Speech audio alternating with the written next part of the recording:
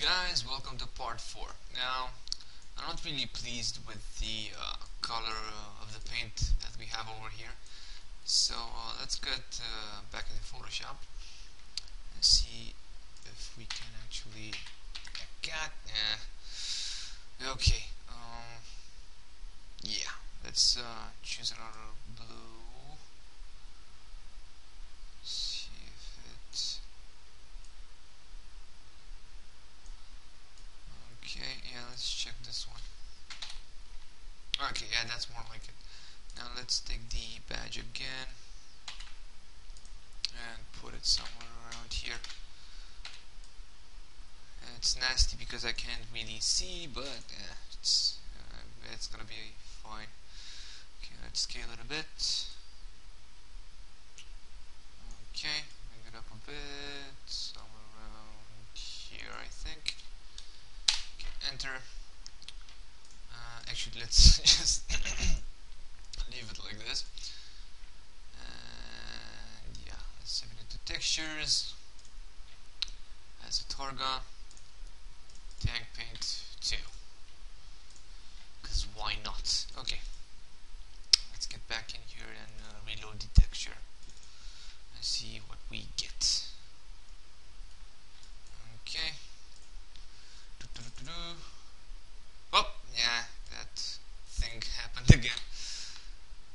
Okay, grab this again. Color. Yeah, there we go. Okay, yeah, we're gonna need to. Or let's have another look. Yeah, it's a bit crazy up in here.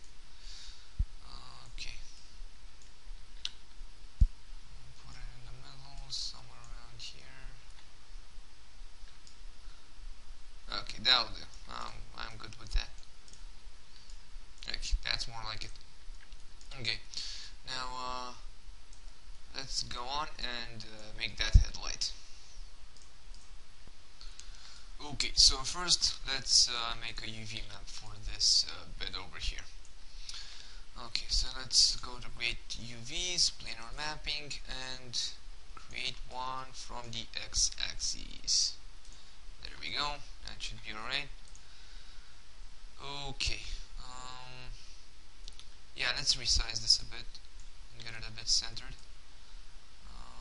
Alright, okay, and let's make a quick UV snapshot.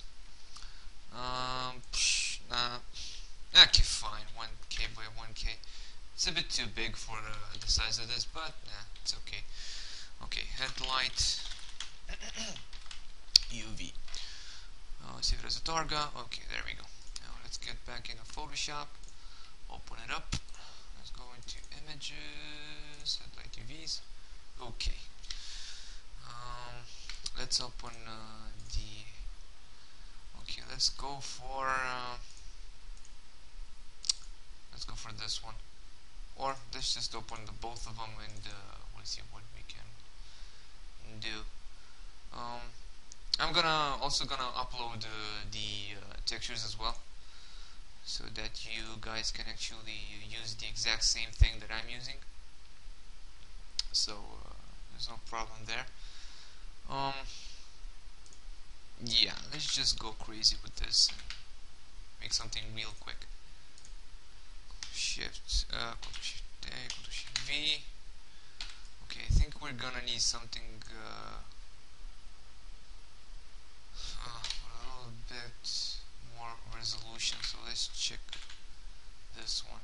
Now I know it's not perfect, but it'll have to do for the moment at least. Okay, let's just resize this a bit, scale it. Okay, any further editing we can do inside Maya with the UVs. Okay, let's check this out. Let's save it in the textures, headlights. Okay, save it as a Targa. 32-bit. Okay, let's have a look-see of what we came up with. Let's first make a shader. We shall make a blend. Alright. which we will call headlight. Excuse me. Alright, let's load our texture, file,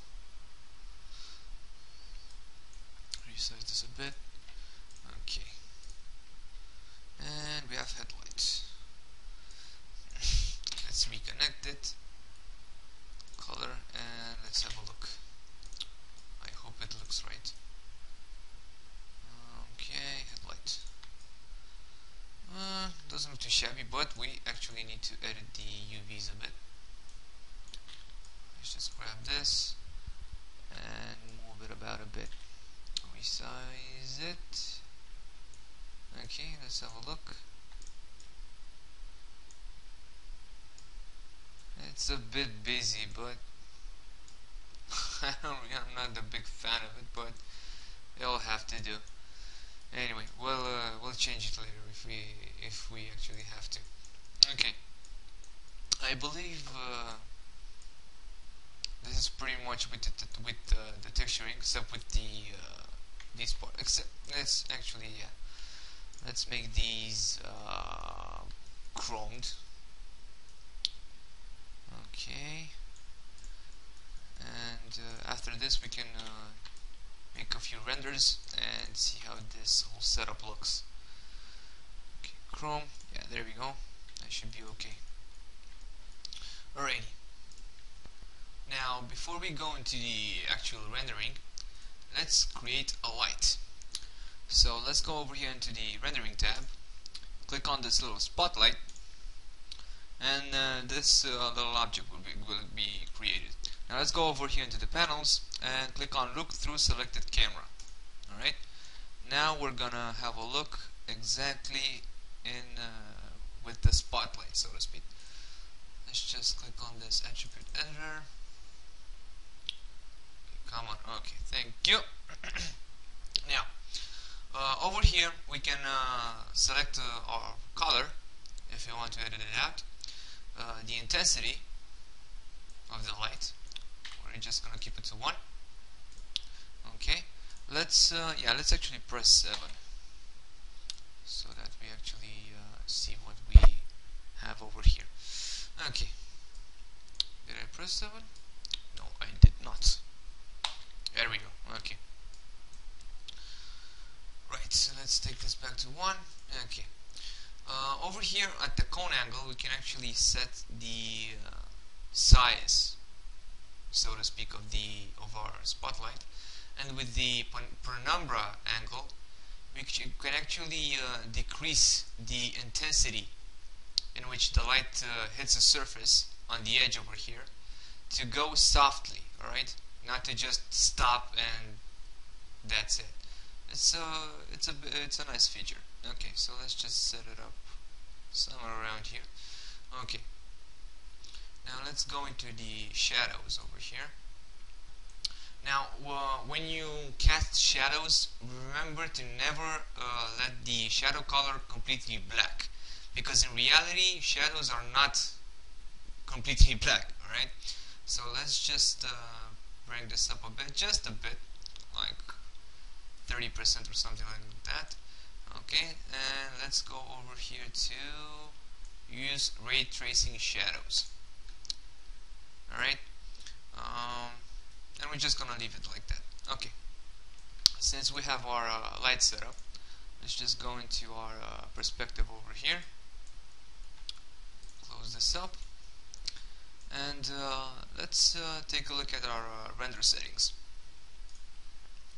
Now, as I said before, I'm not really good with mental ray, so I'm gonna try to explain it as much as I can. So yeah, if you have problems understanding something regarding mental ray, you can ask if you want, drop a comment or something like that, or you can just Google it and learn it by yourself. It's not that hard. So yeah, anyway, let's take a look over here. Now, in the Commons tab, you will find stuff like image format, if you're making an animation, for example, you want to use JPEG or something like that. Alright, over here or a little ways down, you can actually select the cameras with which you want to render the image out. Say if we had another camera, you could have chose between it or the perspective view. Alright, and over here you can actually choose between different resolutions. Okay, now over here in the features, come on, load, please. Thank you. Okay, now over here you basically can change between what to render, like final gatherings, or only the shadow maps, or the light maps, or stuff like that. You can also check global illuminations, caustics, final gatherings for your photons and whatnot, ambient occlusion, and pretty much all the settings you're gonna do are from here. You can just simply go over here to quality presets, click on this little drop down menu over here, and just select whichever one you want. I'd go for something like production or production motion blur. Leave these settings over here as they already are. Go all the way over to features over here and just click on global illumination and final gathering, and that's about it. Alright, over here in your indirect illumination, in your environment, in the image based lighting button over here, you can actually create a background image like a sky or something. Alright, let's take a look. You just simply click on create over here, and this little thing will pop up over here. Now under image name, just click this folder over here, and let's select the sky. Alright, excuse me, double click it, and there you go. Alright, for stuff like this, you can go back and just click on delete, and go away. Okay, now this is pretty much all the things I remember within Mental Ray. But again, if you have problems, you can search for other tutorials regarding Mental Ray. There are a bunch on the internet. Or you can just simply just play around over here, and eventually you'll get something which you're comfortable with. Or you can just pick up V-Ray. You can also grab a demo from their site. I think I'll add a little link in this description over there. And yeah, this is pretty much it. So let's go and take a look at V-Ray. So let's just click on render using over here and click on V-Ray. Okay, here we go. Now, just as with Mental Ray, you have in the V-Ray Commons tab, you will find things like image formats. Alright, and over here in the animation, if you click this one, this thing over here, you can actually set the start and the end frame of your animations by taking a look at this time slider over here. Say if your animation would have like 1,000 frames, you'd start with the first one and end it with the 1,000th one. Okay. Okay. Over here in the batch render camera, you can choose from different cameras, just as with Mental Ray. And over here, you can choose different resolution presets, or just put one that you'd like. Okay. Since we're nearing our the end of our fourth part over here, I'll catch you guys in part 5.